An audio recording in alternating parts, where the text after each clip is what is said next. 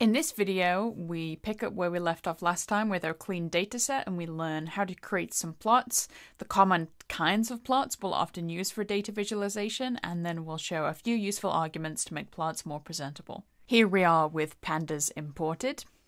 We'll also need to import matplotlib, as that's the plotting backend that Pandas is actually going to use to draw the plots. Next, we'll want to import our data, and we're going to be using the dataset with a few minor modifications from last time, which you can download using the link below in the description or by going to the repository. And we're going to say that the index is this 0th column, such that Pandas does not create its own index. And here we go. We have our data set.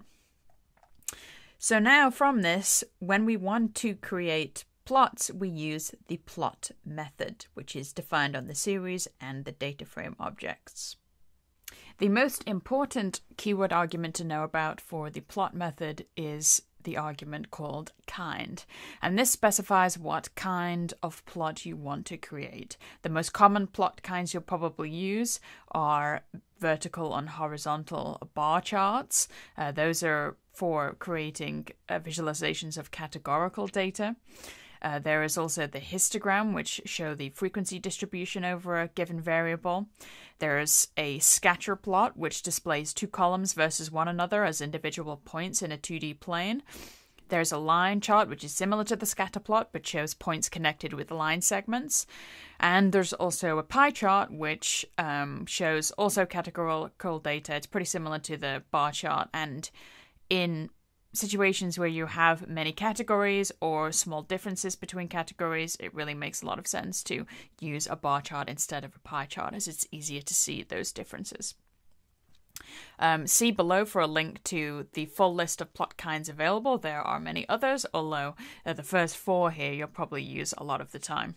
Let's start by picking up one of the questions we asked last time, which was, who are the organizations that have launched the most space missions? And last time we answered this by accessing the company name column and then calling value counts on that series. And this told us for every company, how many entries are there with that value. So in this case, the type of this object is a series. The index consists of these company names, and then the values consist of the value counts. So this is something that we can plot. As I said, it is a series, so we can just call plot directly on this result. So let's call plot, and since this is categorical data, let's have a horizontal bar chart be created. So here's what we have. So this looks pretty terrible, and the reason for that is just the large number of categories there are. All these labels are overlapping, so we're going to need to clean this up a little bit.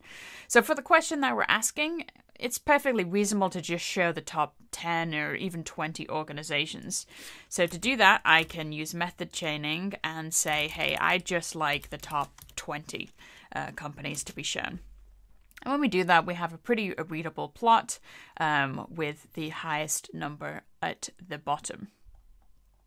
So if we wanted to provide a title for this plot, then we can use the title keyword argument. So I'll say organizations with most space missions.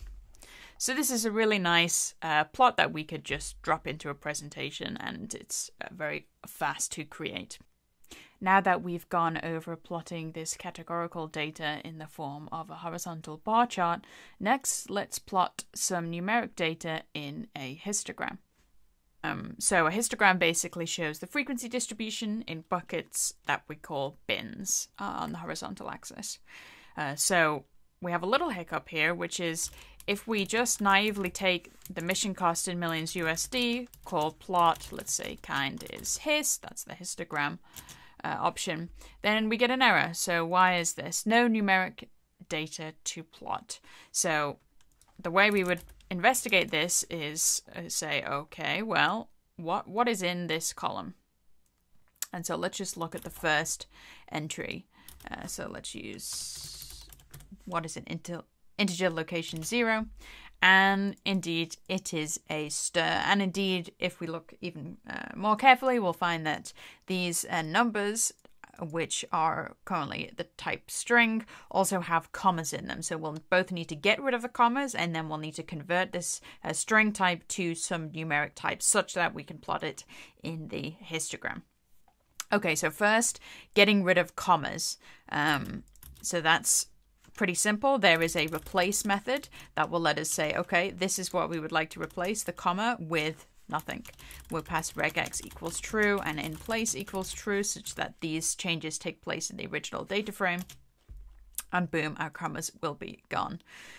So next, we can use a kind of handy method that Pandas provides called toNumeric to replace the contents of this series. So PD toNumeric, and then we just pass this same column name, and that should convert this column to a numeric type. There's also an asType method you can use instead for casting a Pandas object to a specific data type. So that's an alternative to this toNumeric method. Okay, so now we should be able to redo this plot, and if all has gone well, then it should work, and indeed it does. So, okay, we have a histogram going from 0 to 5,000. Again, this is in millions USD. And right now, this is not super useful as a plot. So one useful argument is to set the bins. So we can set this to be 50 bins, which would mean that there will be 50 buckets on this x-axis that values are broken down into. So, okay, we've learned a little bit more here. We have a little bit more resolution of this lower end of the histogram.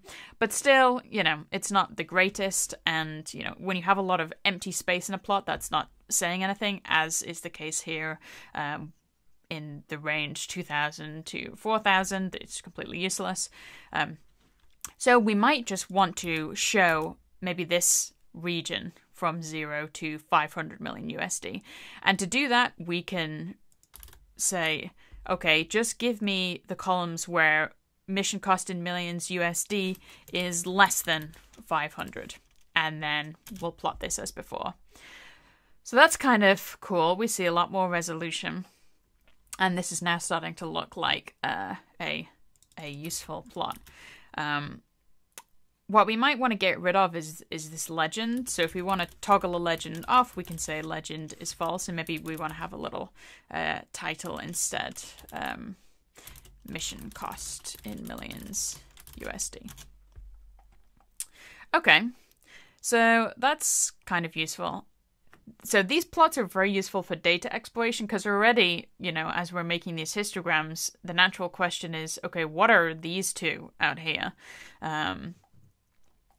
And we can use this same approach to select only the missions where the mission cost in millions USD is greater than 4,000. And that'll tell us what those two values are. So it turns out, for the curious, that this was the first launch of Russia's version of the space shuttle, which is why it's so expensive.